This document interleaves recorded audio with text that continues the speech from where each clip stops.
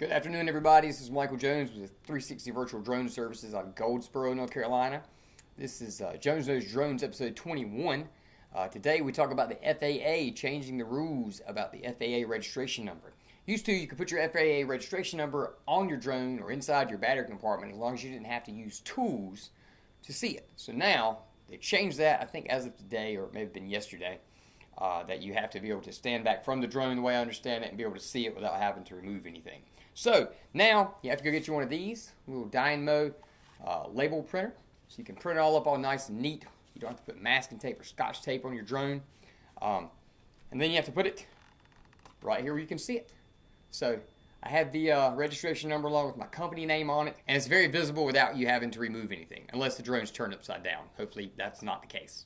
If you have your FAA registration number on the inside of your drone or in the compartment, you better go get you a label printer today and put it on the outside of your drone so you don't get in any trouble.